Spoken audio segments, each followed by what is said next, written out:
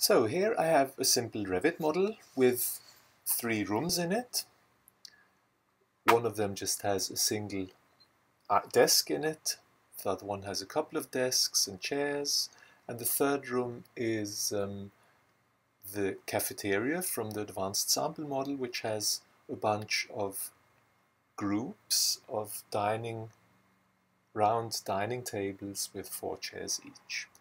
I'll upload some selected rooms here, pick these 3 rooms and say finish.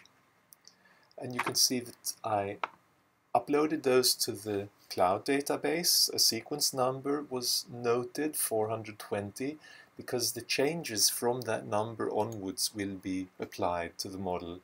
I also generated .NET preview images of these 3 rooms so I can see what I'll be getting in the database. If I switch over to the database now and go to the home page, I currently have 2 models listed here.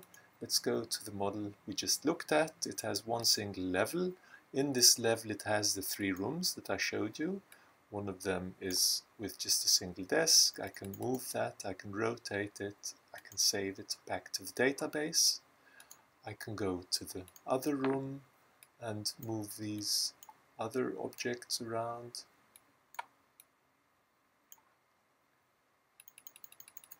Save that, and finally go to the cafeteria. Here the items are actually treated as individual objects, even though they are grouped in Revit. So what will happen here is that only the last edit of this group will affect the whole model. We'll see that in a moment.